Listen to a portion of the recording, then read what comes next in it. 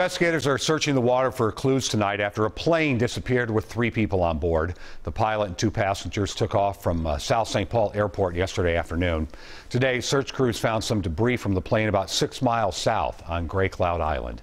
WCCO's John Lauritsen shows us where the plane went down is making it difficult to figure out what happened. It's a one-way in, one-way out, so there's not much traffic down here, and yeah, usually pretty quiet down here for sure.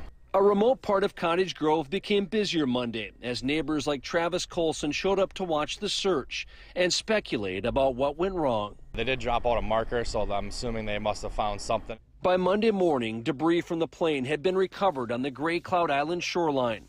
Throughout the afternoon and into the evening, boats and markers hovered over a specific part of the quarry known as Nelson's Pit. Search conditions have been a challenge. The quarry walls are sand-based, and the quarry itself is up to 200 feet deep in some spots. We know that there's a debris field at the bottom. We've used our side scan sonar and our robot. Investigators are calling this a recovery, not a rescue. The goal is to find the pilot and 2 passengers believed to be aboard. Around 7:30 Monday evening, divers appeared to pull something from the water. A very sad tragedy, and you know, you're obviously concerned for the family. You just kind of want to know what exactly happened. In Cottage Grove, John Lauritsen, WCCO 4 News. The recovery mission will continue tomorrow.